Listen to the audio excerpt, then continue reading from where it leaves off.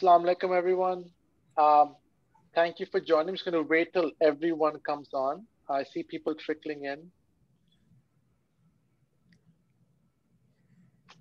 We have a great session of panelists today. Looking forward to hearing everything they're saying. We'll start in a bit.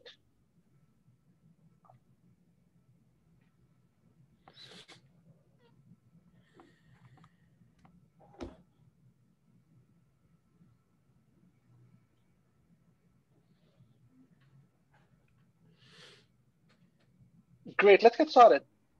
Salam again, everyone. Welcome to our webinar. My name is Atif Adam. I'm the treasurer at AMP, at the American Muslim Health Professional not-for-profit. I'm mental health scientist by training. I am dual faculty at the Joslin Center at Harvard and the Department of Mental Health at Hopkins. My background is in system science and structural disparities around chronic diseases. I've been with AMP for a year and a half. At AMP, we bring together and strengthen the impact of Muslim health professionals to improve health and wellness. This talk today is brought to you by the National Muslim Task Force. It's structured around COVID-19, and we invite you to hear from an exceptional panel of religious leaders and public health professionals on health and COVID-19 vaccines while fasting. The National Muslim Task Force was set up in 2020 around COVID-19, and it's a multidisciplinary group of subject experts ranging from health professionals, health policymakers, faith and religious leaders, social services, and mental health professional committees working together to provide comprehensive guidelines to the specific needs and issues impacting American Muslims over the pandemic. Just recently, the group released their statement and infographic on Ramadan and the statement on how best to practice prayers and fasting during Ramadan. Today on our panel, we are featuring Dr. Hatim Al-Hajj, Imam Talib Sharif, Dr. Sarah Madad, and Jaime Mujahid Fletcher. The way we've set up this panel is we'll have each speaker speak about 7 to 10 minutes. We'll hold questions to the end, so feel free to drop your questions in chat. I'll bring them up towards the end. And let me get started. Introducing our first speaker, Dr.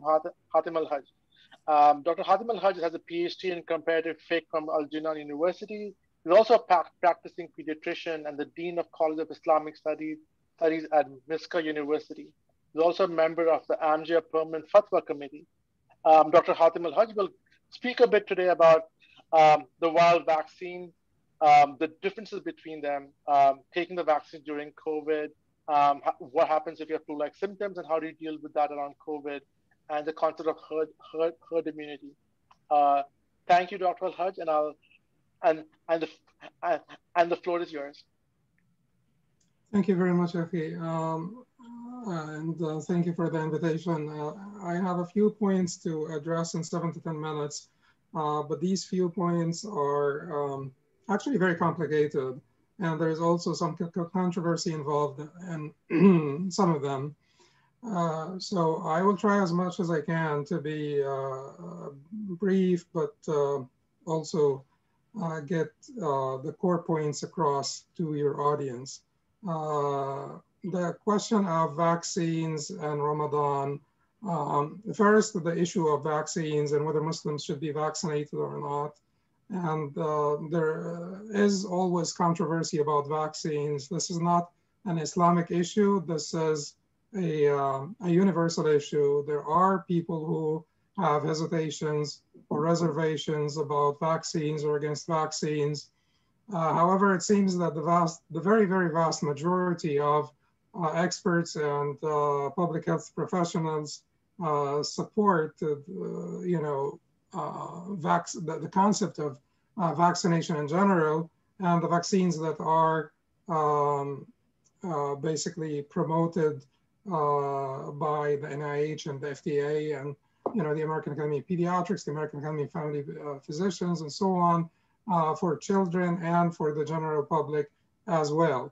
The COVID vaccines are not unlike the rest of the vaccines. There are also controversies about the COVID vaccines. And the controversy about the COVID vaccines is basically tri-pronged. Uh, there is concern about the harm of the vaccine, and honestly speaking, that particular concern should not be primarily the concern of the muftis, but it is the concern of the public health experts. They are the ones that are to determine the benefit risk ratio. And that is what the Prophet ﷺ meant when he said, Antum a'lam bi umuri dunyakum, you know the affairs of your dunya better. So this is like organic chemistry, this is architecture, chemical engineering, and also medicine, particularly advanced medical concepts of this nature. So we should defer to the public health professionals, and it seems that the public health professionals, or the very, very vast majority of the public health professionals, have deemed those vaccines beneficial and have deemed the benefit risk ratio to be favorable.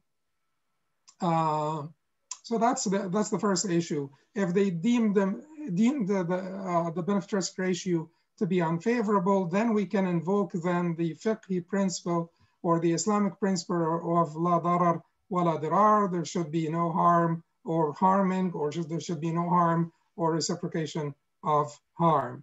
The second point has to do with in general the use of unwholesome substances, najis, filthy, or unwholesome substances in vaccines. And honestly speaking,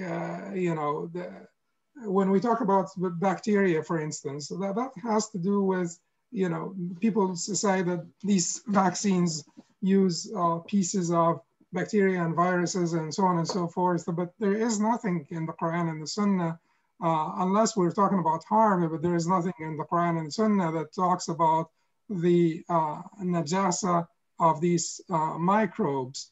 But even if we talk about certain things that are najis, that have been deemed najis, there are many things that we need to say here. One of them is the fiqhi concept of yasir ma'fi anhu and la ibrata bin nadir, and some fiqhi concepts that need to be invoked here. Yasir ma'fi anhu means trivial things are exempt. Trivial things are exempt, and that is basically a major principle in fiqh, and the fuqaha always use this principle. So we as Muslims should not be hyper-technical, because takalluf is something that we have been forbidden from. Should not be too hyper-technical or too mutakallif. And trivial things are exempt. And if you go even a step further, and I'm trying to be very brief here, because there are several points that I need to touch on. If you go a step further and address the issue of what if they are in fact najis, or what if they are in fact, certain substances are in fact unwholesome or filthy. And there is 2 out of 4 mazahib that would, and particularly the Hanafis and Shafi'is seem to be a little bit more flexible in this respect, and they would allow for the benefit of tadawi, or basically treatment, if there are no alternatives, and if we know that the substance is beneficial and there are no alternatives, they would allow even the use of filthy, bona fide sort of unwholesome substances. So we have to keep this in mind. The final thing that we want to say is that the mRNA vaccines don't have, they were not basically harvested in fetal cells. Fetal cells are not being used in that particular technology, which is the technology of the messenger RNA. This may be used in AstraZeneca and Johnson & Johnson vaccines to some extent, but it is important for people to remember that these cell lines are cell lines of aborted fetuses from the 70s. No fetuses are being aborted. No one in their right mind, Muslim or non-Muslim, of any sort of, conscience, would allow the abortion of fetuses to harvest their cells and to produce vaccines. That's just inconceivable. And this is not happening and will never happen. Also, it is important to note that these fetuses may have been very well aborted spontaneously or been aborted for like some halal indication. And like I said again, if people, just for the so-called the khuruj min al-khilaf or to avoid controversy, there are some scholars. Now I would change this a little bit and say that in Hanafi and the Maliki madhab, they have a little bit more restrictions when it comes to using human parts. They have a little bit more restrictions, although I know of great Hanafi scholars that have allowed organ transplantation, and the same would apply here as well. But there could be a little bit of controversy here. My position, and this is not my personal position, but also the position of the very vast majority of contemporary Muslim scholars, is that these vaccines, even the ones that use the fetal cell lines, are permissible to use. However, some of the scholars may have disagree with this. And for the Muslim who have options, who have choices, and they want to be they want to be like overly cautious, and they want to avoid controversy, they would choose the Pfizer or the Moderna over the other ones. But if that is what is available, then I urge them to basically use them, because they are permissible according to the vast majority of Muslim scholars, even the AstraZeneca and the Johnson & Johnson vaccines. So that's the part about the vaccines. When it comes to Ramadan and taking vaccines while fasting, also the very, very vast majority of Muslim scholars would not consider injections that are not nutritious, that are not meant for nutrition or hydration, not IV fluids, not glucose, not something of that nature. If it is not IV fluids meant for hydration, if it is not glucose or parenteral nutrition meant for nutrition, then the very vast majority of Muslim scholars would not consider those injections to invalidate one's fasting. And that is the very vast majority, and that is the position of the largest fiqh academy, International Islamic Fiqh Academy. It's the largest fiqh assembly in the Muslim world. There, some other issues like that I was basically asked to talk about, but I think I ran out of time, and I may probably address them in the question and answer session. Jazakumullah khair. Thank you so much, Dr. Al-Haj. There's so many questions I want to follow up with, but I'll wait till the end. I'll give everyone, the speakers, time to talk as well. Next, I'd like to introduce Dr. Sairam Madad. Dr. Sairam Madad is a nationally recognized public health leader and epidemiologist in infectious disease and special pathogens. He's also been featured in the Fortune 40 Under 40 as the list of most influential in healthcare. She's a senior director, the system-wide special pathogens program at the New York City Health and Hospitals, and also a principal investigator in the Institute of Disease and Disaster Management, health and safety lead in the Enhanced Investigators Unit of the NYC Team and Trace Corp. He's also the core faculty in the National Emerging Special Pathogen Training and Education Center, and a fellow at the Harvard Kennedy School Belfer Center of Sciences and International Affairs. Dr. Madad, if you could speak a bit more, just following up from Dr. Al-Haj on the idea of efficacy, what that means, and what does 95% versus 66% mean? Should we be concerned about the different types of variants when it comes to these vaccines? And more so on traveling. I know the fact that there's a lot with Ramadan, there's people go between states, but also traveling overseas. how does vaccination help them do that? And what are the social prescriptions they need to still consider as, as they travel after vaccination? Sure. So first, assalamu alaikum, everybody, and thank you for having me on. These are really, really important questions, especially in today's society where more and more people are getting vaccinated, but we also have a mix of vaccinated among unvaccinated individuals. And so what does that look like in terms of our own risk calculus, and what are the activities that we can do safely? So first, getting to your first topic about efficacy, and efficacy and effectiveness are two different terms, right? Efficacy is something that we look at in clinical trials. And if you're looking at the top line number of 95% or 94% or 66%, these are all different efficacies for different FDA authorized COVID-19 vaccines that are looking at, within the context of clinical trials that are controlled environments, the risk reduction of illness. And so you're looking at it from that lens. But I think to make it very simple and easy, we should not be looking at these numbers in a sense. It's not a number game, right? And I know one of the questions I get very, very often is, should I get the Pfizer versus a Moderna versus a Johnson & Johnson? Which one should I get first? And I'm sure everybody has heard of multiple times in the news, the best vaccine is the one that you can get first. And that's regardless, obviously, of which one you're offered. And there's a couple of reasons for that. And so the reason is, all of these three vaccines that we have are extraordinary. They are remarkable in the sense that they help protect you against not only the most severe outcome, which is severe disease, hospitalization, and death, real world data. And this is not just based on clinical trials, right? So we can look at clinical trials that were done on thousands of people and showed some really, really great results. But now if you look at the fruit of our labor, if you're actually looking at real world data and you're following the millions of people that are getting vaccinated around the world, and you're seeing countries that are further along in their vaccination, you're seeing the effectiveness of these vaccines play out in real life. So effectiveness is what's happening in real life. And it is comparable to what we saw in the clinical trials of just how effective, efficacious these COVID-19 vaccines are. So first, all of the COVID-19 vaccines are highly effective in preventing severe disease, illness, and hospitalization.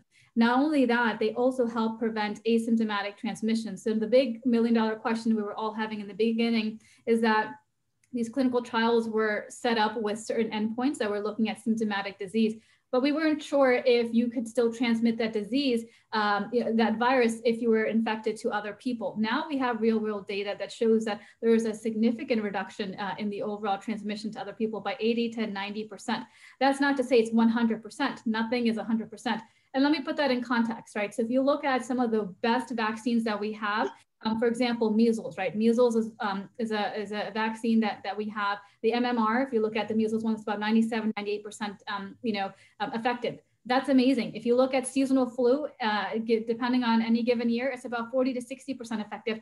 But even with that effectiveness, you're seeing that it helps prevent millions of hospitalizations, every year around the world. In fact, if you look at the CDC data, it's showing that the seasonal flu vaccine, even though it's between 40 to 60%, effective, it still prevented an estimated 7.5 million cases of the flu in the US during the 2019-2020 flu season. So that goes to show you just how remarkable these COVID-19 vaccines are, that they're even better than our seasonal flu vaccines, and that you're seeing the real world results, playing out in front of you. So they greatly reduce the risk, of infection, as well as spreading it to others. And so these vaccines are not just obviously beneficial to yourself, but it's also beneficial to those around you in the community, and ultimately helping to end this pandemic.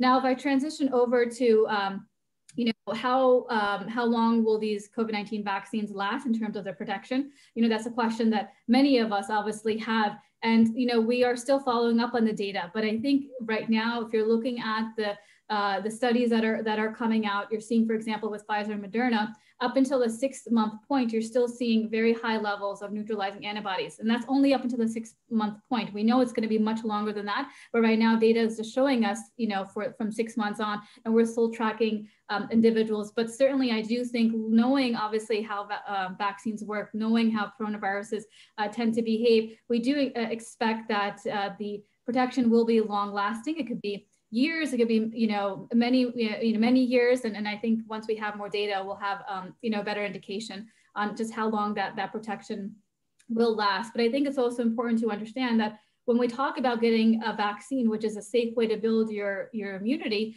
it's not just about antibodies that are being produced. We have an immune system in the human body that is so complex and is so remarkable that we have this amazing response that develops, not just antibodies, but memory cells, B cells, T cells. And so when you are introduced or when your body is introduced with this virus, it has a memory and is able to fight it off even in the long term. And we're seeing that with other viruses like MERS and SARS. And so we can compare it to what we're dealing with a bit today. So I think it's just important to know that we're going to have, hopefully a really great response in terms of protection moving forward. Now, how concerned should we be about the variants? That's obviously top of mind for everybody that's in infectious disease and public health response and healthcare delivery. Certainly the variants of concern are very concerning. That's why they're called variants of concern. There's multiple variants of concern circulating, just here locally in the United States. If you're looking at the B117, the P1, and if you're looking at the New York variant, variants are going to continue to happen because there's just widespread transmission of COVID-19. And I think the first thing is, as we look at our current authorized COVID-19 vaccines, all of them still provide really great protection against the most severe outcomes. And so regardless of the variant of concern that we're dealing with, all of the vaccines still provide high levels of antibodies, if we're confronted with this particular variant in a meaningful way, if you will. And as I mentioned earlier, our body elicits a very broad immune response involving a broad range of antibodies and memory cells. And so we just want to remember that, but we should always have a plan B, right? And I think it's really important that we have a plan B, because what if we have a variant that's able to escape the vaccine-induced immunity that we have? That's certainly a real possibility. We're not seeing that right now, but as the prevalence of COVID-19 continues to spread around the world, not just locally here, we'll always be faced with that threat. And luckily we have a plan B. And so these pharmaceutical companies are looking at the variants, are looking at developing a booster shot and seeing how we can not only develop booster shots, but maybe tweak the current recipe that we have in the COVID-19 vaccines. So that is happening. And should we get to that point, and should we have data that show, okay, we need to start providing booster shots, we have that in our back pocket. But at this moment, at this time, we certainly have really great vaccines that's helping us against even these variants, but we'll need to continue to keep a good eye and a pulse on it. Now, getting to your last question in terms of travel and going overseas, I think first, if you're vaccinated, it is amazing, A, that you're vaccinated, and congratulations. And I really hope everybody is able to get vaccinated if you're eligible and it's offered to you. B, once you're vaccinated, it opens up many more doors. And so if you look at the CDC guidance, it depends on the context of your activity. So if you're among other vaccinated individuals, then it's like, going back to pre-pandemic days, you are able to do many more activities that you were doing without masks, without social distancing. It gets a little trickier when you are in a group setting with unvaccinated individuals. So if you are in a small setting with unvaccinated individuals that are on kind of the lower risk stratification of having a severe outcome, you can still meet with those individuals without masks, without social distancing. But if you want to apply some of the risk reduction techniques that many of us talk about in terms of having the, gathering outdoors, if you want to keep your mask on and distancing, or opening up windows for good ventilation, these are all really great strategies. If you're in a group setting with many individuals, right, from many different households, you want to continue to do that safe COVID-19 behavior, because you want to look at it from the lens of not just yourself, but those around you that obviously are still not protected. And even for me, for example, being fully vaccinated, even if I'm in a setting where I know, there's a lot of people, one of the things that I still want to keep my mask on is because of the variants, right? Even while the vaccines provide really great protection against the variants, the vaccines, you can still potentially get infected and have a mild case. And I certainly don't want to don't want to be in that position when community transmission is so high. I would feel much more comfortable when we have very low prevalence of disease and I'm vaccinated, and that's when I'd feel more comfortable taking off my mask and letting go of those safe COVID-19 behaviors. And the last thing that I'll mention is, if you're traveling and you're fully vaccinated, you can resume domestic, and international travel. You don't have to get tested or self-quarantine after travel, but you also want to look at the destination that you're going in. So if you're doing domestic travel, then you don't have to get tested or self-quarantine afterwards. But if you're going to another country, you want to look at obviously what the prevalence rate is of the virus circulating in the community. I certainly, if I was in that position, I don't want to go to a country that has very high levels of infection right now. That's just, even if I'm vaccinated, that's just, I think it's just good to invoke the precautionary principle. And if you are planning on traveling to another country and you're fully vaccinated, you want to obviously look at what their restrictions are, because they may still require you to get tested. They may still require you to quarantine. So it differs from country to country. And so with that, I'm certainly happy to take additional questions at the end. Thank you, Dr. Madhu. That was fantastic. And we've heard from both speakers a lot of positive information on why we need to continue taking vaccines, and the benefits of taking either or vaccine, and to continue practicing all the safe precautions that we've been doing. But if anything that we've seen over the last year or so is the message across our community is very heterogeneous. Different people hear different things, people pick up different things. So it's not, as a public health scientist, health communication, I think, has been something that all of us had to learn off the cuff starting March last year, and hasn't been successful in different areas.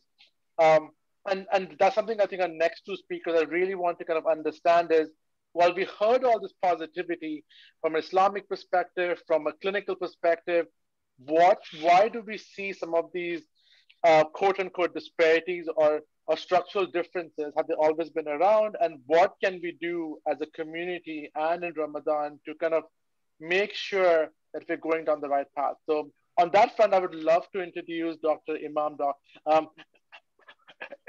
Talib M. Sharif.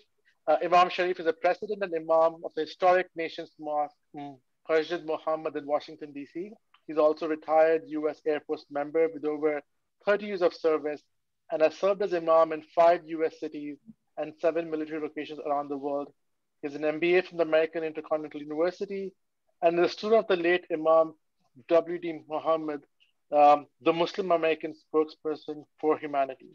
Imam Sharif, the question comes up, the differences that we see amongst Black Americans and how Black and Latinx communities have been hit hardest by the pandemic.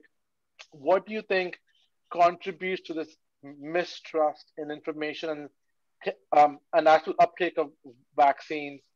And just overall, Ramadan being a second Ramadan in COVID, what would you recommend, and what we've learned from our previous Ramadans for iftar, tarawih, etc., and what would you suggest as we go forward into this Ramadan to continue being safe and practice with ourselves and our communities? Hey, thanks, Atif, and then assalamu alaikum also to the audience and to our distinguished panelists here. I just want to say here in those presentations that preceded mine, one of the concepts in the religion for sure, when it comes to a particular subject, is to listen to the experts and the professionals. And in listening to the experts and the professionals, we know that in the religion it says, if you take a life, it's as though you've taken a life of all of humanity. And also if you save a life. So with the information we just heard, the benefit far outweighs the harm, and a lot of lives are being saved. And that's in accordance with religion in terms of what the value of a life is. And of course, we are seeing, as you mentioned, there are disparities, and they do have some roots, some validity to some of those. But again, with all the data we're seeing right now, that's one of the biggest differences in some of the things that we're seeing in the history of America. And right off the bat, it doesn't take a person to have to look very far to see that people that are considered minorities, people of color, are not being treated equally in the country. We're seeing stuff right now, right before us in our eyes. Not just African Americans, also the Hispanic community, Puerto Ricans. In fact, birth control due to experiments dealing with Puerto Rican women, et cetera.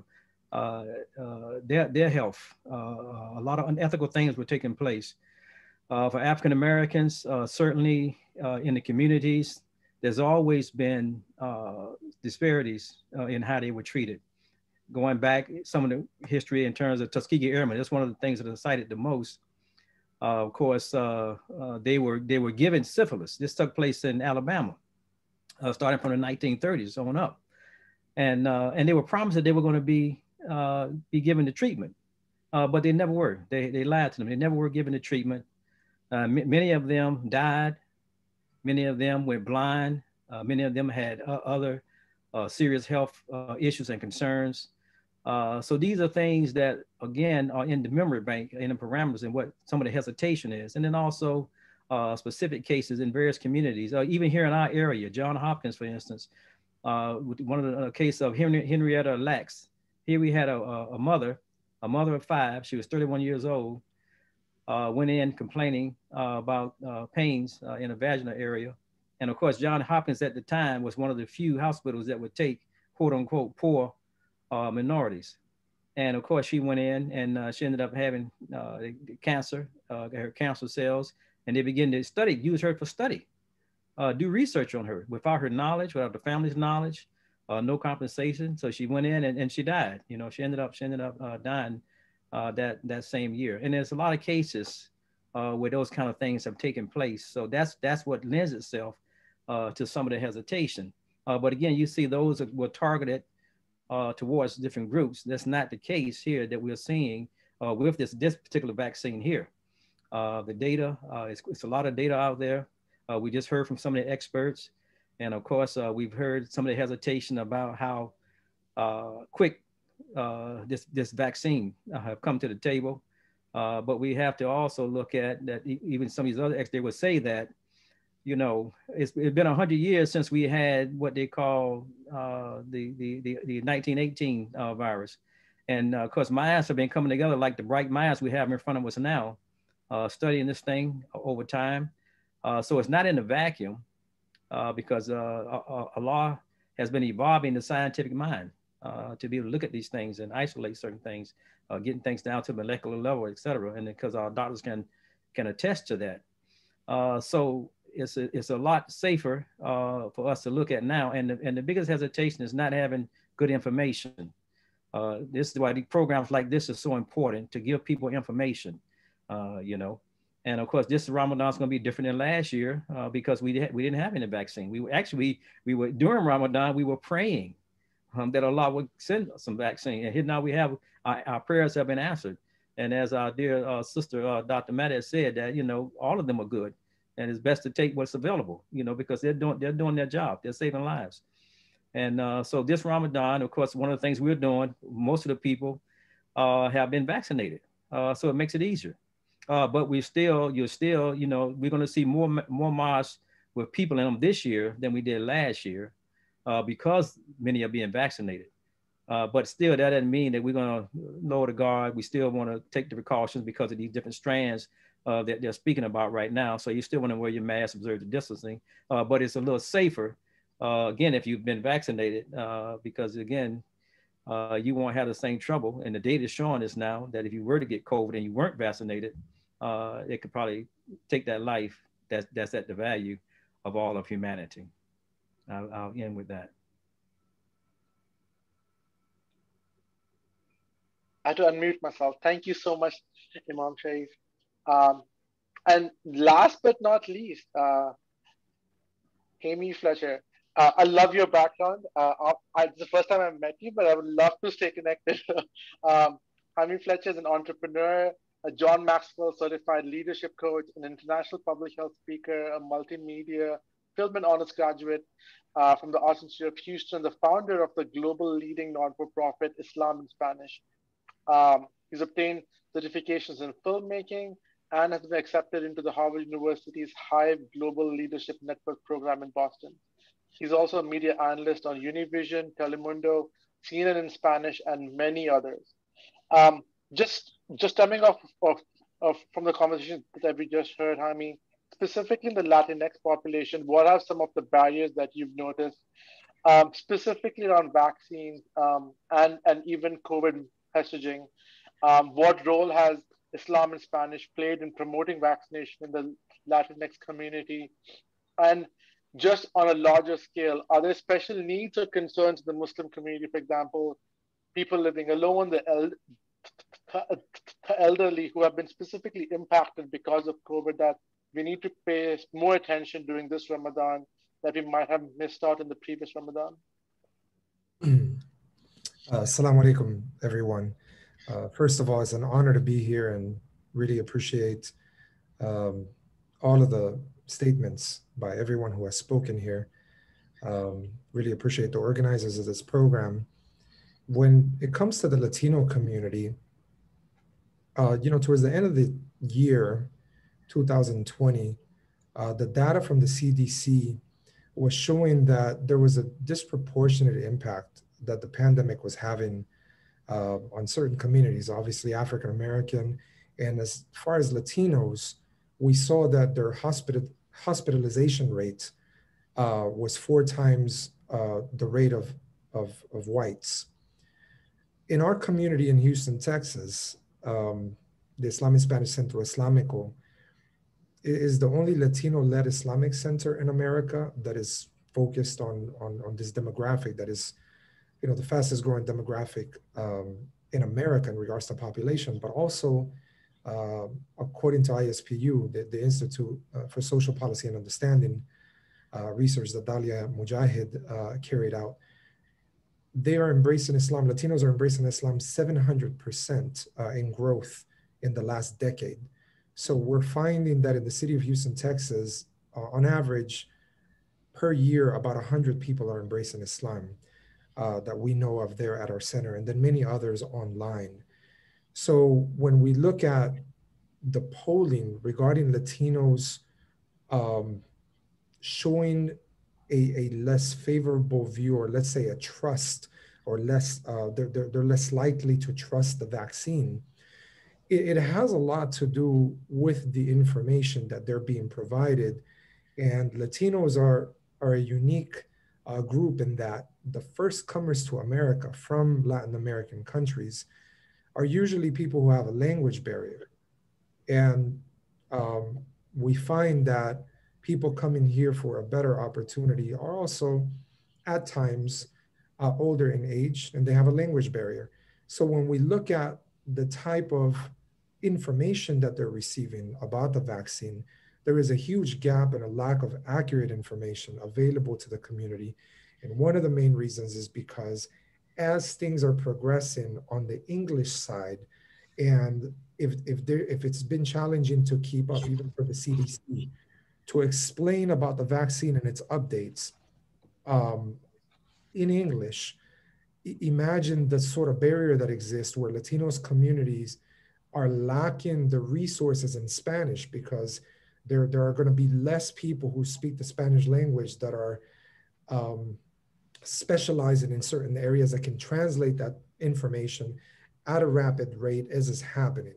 So that's one of the main concerns, that when the Latino community does not acquire information from reliable sources, then what begins to happen is that they begin to go online and they are getting all of the misinformation that is surrounding the vaccine through social media, through YouTube, through WhatsApp groups, even word of mouth. Anytime that someone posts some video where there was an adverse reaction and someone lost their life, or such and such thing happened, that becomes a scare for this community, especially if that's where they're getting their information. So there's a lot of myths circulating around the vaccine. Whether you can trust the long-term effects, people don't know. And then they begin to question also, which is a whole nother tier of concern. Let's say the second generation Latinos that do have the language and they don't have the language barrier, they're younger. Let's say they're enrolled in the educational system. Let's say they understand a bit about America. There's also a sense of disenfranchisement when it comes to the policies that have been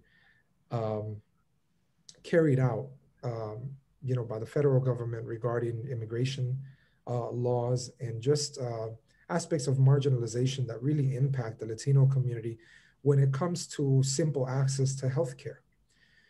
So even if someone is young and they're enrolled in a university and they, they're married in the United States, they have legal status, doesn't mean that their grandparents actually have legal status, or that their grandparents actually understand the information that they have access to in English, because they lack that information in Spanish. But one thing that both of those groups, first generation and second generation, understand is that for, and it was highlighted in the previous administration mostly, but throughout the years, as the Latino population grows in size, there is a pushback regarding that growth. And there have been very concerning, discussions even at the border of, there's a BBC article from an ICE, immigration, basically whistleblower, where even the government had to go and investigate or open up an investigation regarding women crossing the border from Latin American countries being sterilized. So there was an investigation of 6 Mexican women specifically who were sterilized while they were detained in a, immigration detention center. And this really makes the Latino community think that if there is a new technology in regards to a vaccine, and this technology is totally different than the previous vaccines for the flu, and there's actual technology that is tapping into certain proteins, and it has a way to tap into the immune system in a certain way. If it is technology, what else does that technology entail? Who benefits from that technology? And if anyone were to be put at odds regarding any type of technology and the type of long-term effects that it may have, would Latinos really be in a position that if they don't take the vaccine, they may be better off? That is a concern. And because of the waves of how the strands have been happening, and because of that technology needing to be updated, there's also a claim that there is such thing as a great reset.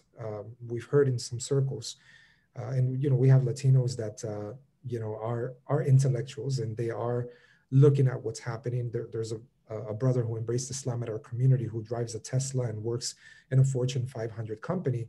And he actually does a lot of the pilot programs and technology and so on for Fortune 500 companies. So, we just had a discussion the other day, and he was saying, and some of this technology that's being embedded into the human body, what are some of those things that we may not even know as we're developing that technology, and what sort of things can happen? And he talked about the Global Economic Forum talking about the Great Reset.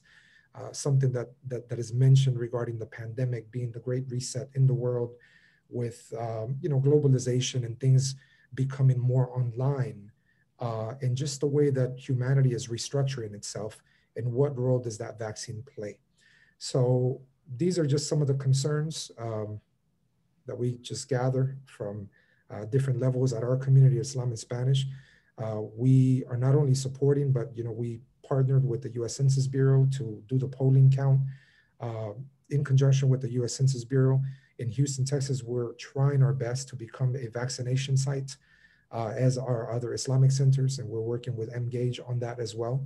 And so as community leaders, we just have to be very confident, that we set an example. Both of my parents have both of the vaccines already.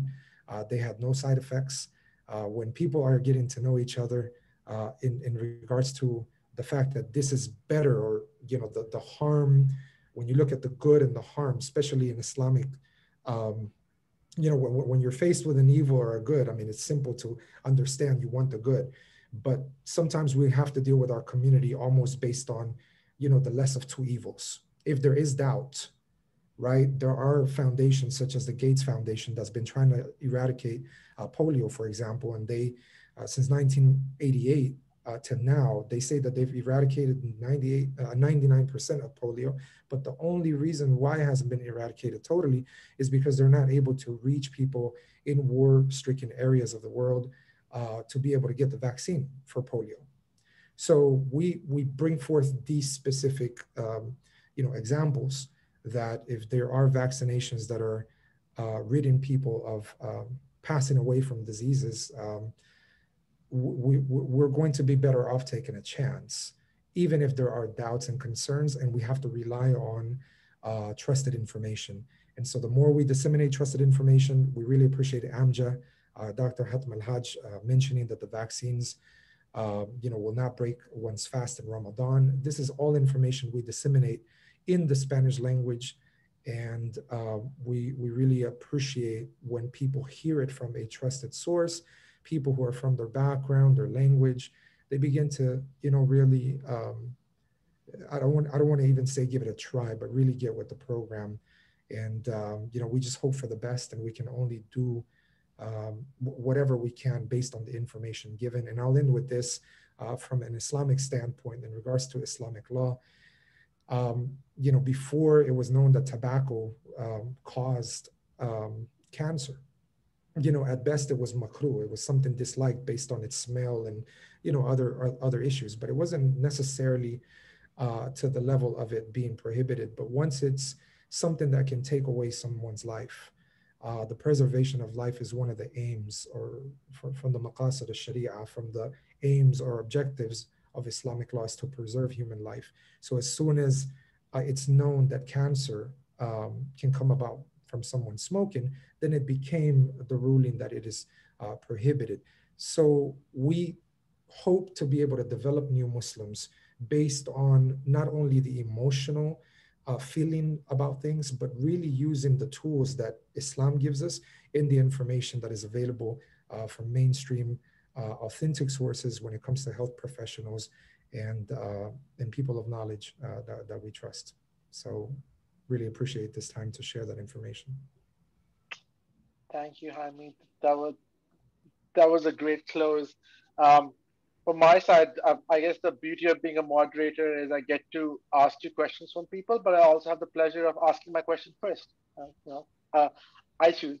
But something that you ended on was trust. And I think that plays a huge thing for the vaccination as well as the community as a whole. And something that I've realized is that there's a different level of trust and respect that providers have, but there's also community leaders and stakeholders that have a whole different level of trust.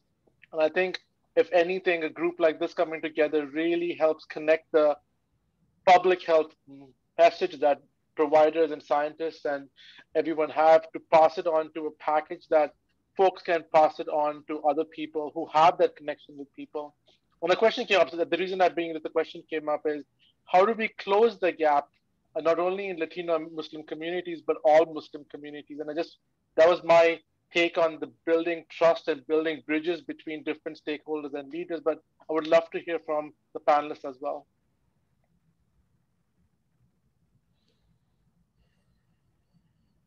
I'm happy to get started on that. So I think for me, and this is one of the things that I'm working on as part of a work group that I lead with communication and outreach on COVID-19 vaccines, is empowerment through education and information. There's a lot of bad information out there. There's a lot of junk science, as we call it, a lot of different myths that are very prevalent. And I think it's important to get information from trusted sources, and to be able to understand that information. Is one thing that you're presented with this factual information. And as I mentioned earlier, people are looking at the top line numbers of some of these vaccines and they're confused. You hear it in the media and you're confused. What does it mean? But you need to distill it down to a way that people understand. And this is where good science communication comes into play. So we're not talking about, apples and oranges when we just want everybody to have some fruit, right? When it comes to vaccines now. And it's just making sure that we're providing that information in a way that people understand through trusted sources and empowering them to make the decisions that work best for themselves. Yeah, another thing we're doing, I know here I'm a member of several faith and interfaith COVID councils nationally and then also locally. And of course, we're finding that, obviously religious leaders, they possess a significant portion of the population. And of course, if they're coming forth and setting an example, that's been making a difference. I know even myself here in DC, we were ready to do a public event nationally with Dr. Fauci and others from the White House, and had various religious leaders, and it made a big difference. It made a big difference in many that were hesitant to see that we were willing not to just talk about it like we're speaking now, but to actually be the proponent and actually sit there and do it in public and let them see that we trust and we feel comfortable with the virus. And so we encourage more of that to take place in various communities if they don't have groups of faith leaders coming together, not just Muslims, imams and other ones, just faith leaders, period, coming together in the communities and being seen together. That helps generate the trust. And also the information comes out as well, which is what's so vital, so vitally needed. Thank you.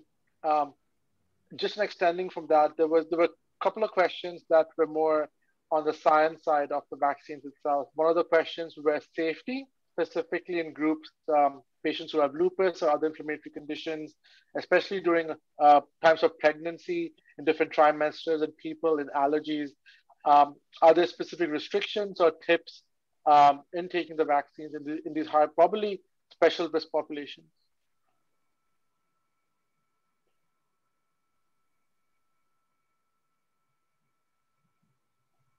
I'm happy to address some of those, and if others on the call would like to take it as well. So first, the vaccines that are currently available, if you look at some of the safety monitoring databases, and you look at the millions of people that have been getting vaccinated, and you look at, for example, just the risk of having a severe adverse reaction or an anaphylactic reaction, that's 2 to 5 cases per 1 million doses administered. So that's really, really small, especially if you compare that to other vaccines that we have besides COVID-19.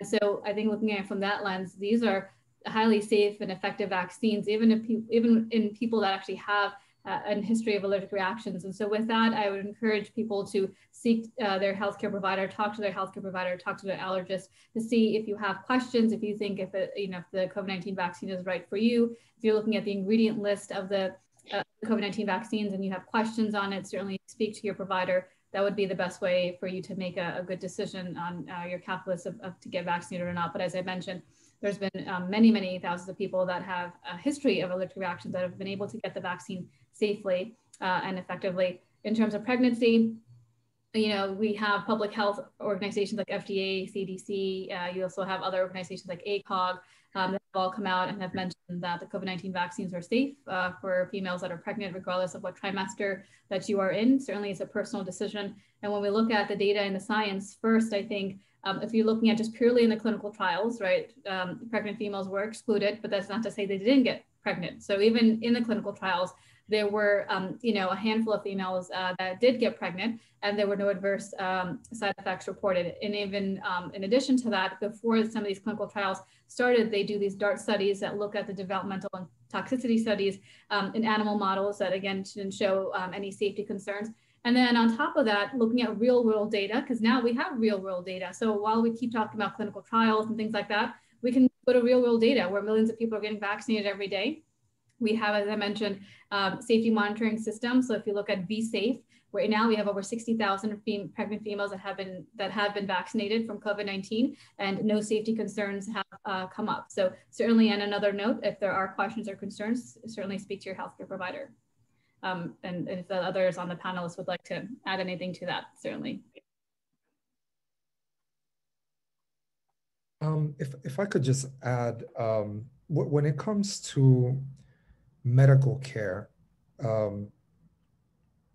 something I didn't mention was the undocumented, people in this country. Sometimes people may not even want to access the healthcare system or any sort of system that seems to be an aid for them because they're out of status. And that is a huge concern because in the city of Houston, for example, we look at the population being 44% Latino. And the city of Houston, Texas right now just became the 3rd largest city in America and is the most diverse according to statistics. But Latinos are 44%. Those are the documented. When you add the undocumented, it's possibly going to be over half of the population of Houston.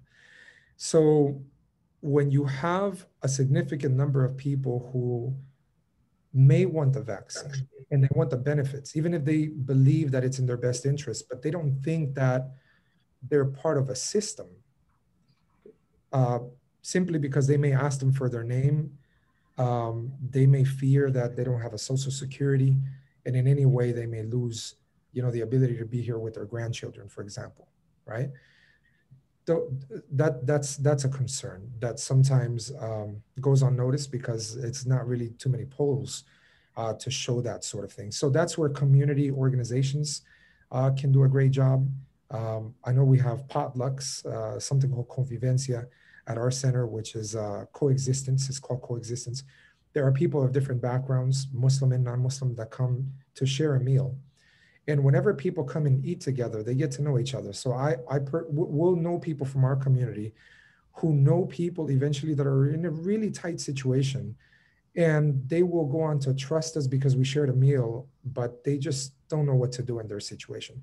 So we have to reach out to partners that are specialists in these different areas that will be able to cater to the right answers and the right sort of channeling of people in unique circumstances. And at a local level, we've tried our best, and also from the up-down approach, we're a faith partner organization along with the White House. So whenever they know that we're getting the resources that the White House is providing regarding the pandemic, and being on panels such as this, and many of you are also on a coalition in regards to engaging with communication with the White House, then they begin to feel that, I know people that are part of the system and they're looking out for my best interest. And then the trust factor just goes on to become tangible little steps to get people vaccinated so that the city of Houston or any other city can, be better off.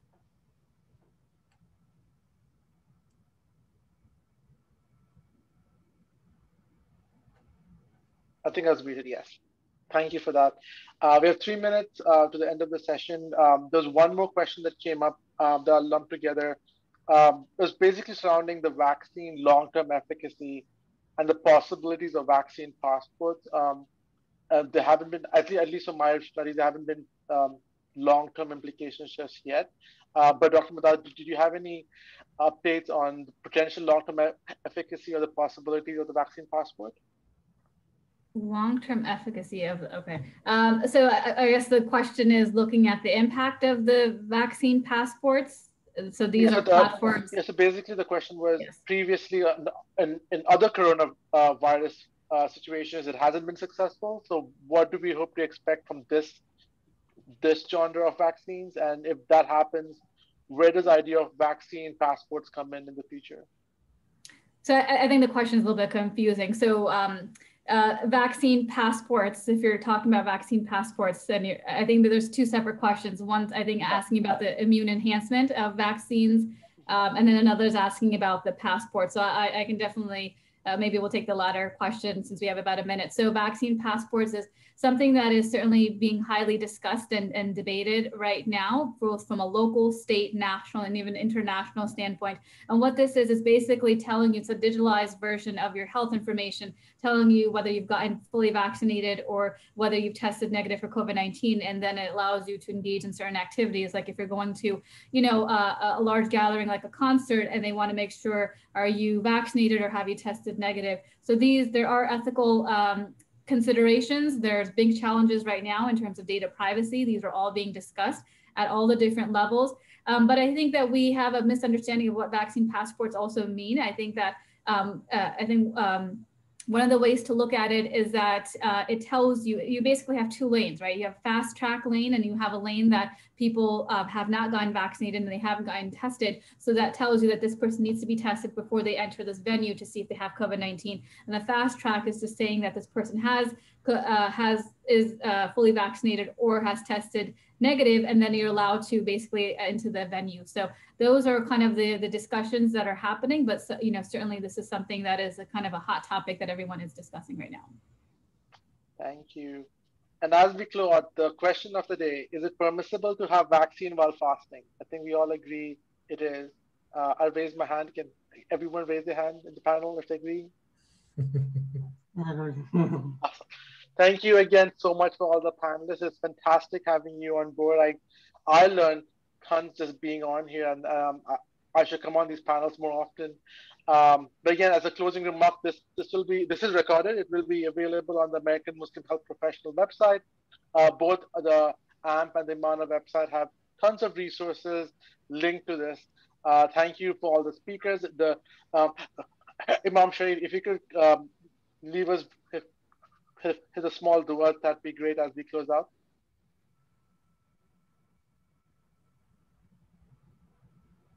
I think you're on mute, Imam Sharif. Thank you. Thank you. ربنا آتنا في الدنيا حسنة وفي الآخرة حسنة وقنا عذاب النار. Our Lord, give us a good in this life and a good in the next, and save us from the fires of sin. Amen.